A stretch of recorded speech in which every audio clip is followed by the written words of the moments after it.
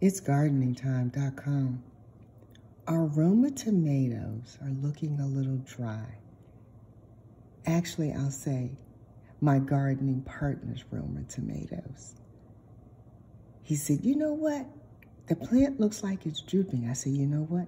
It needs water. He said, okay, I'll go put some water on.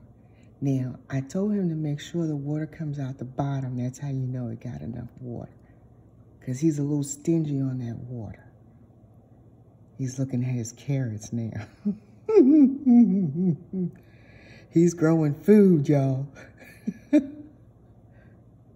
A little gardening help with the Roma tomatoes. If you see anything you like, please click like and subscribe to follow us on our gardening journey. We're on our way to 3,000 subscribers. It's gardeningtime.com.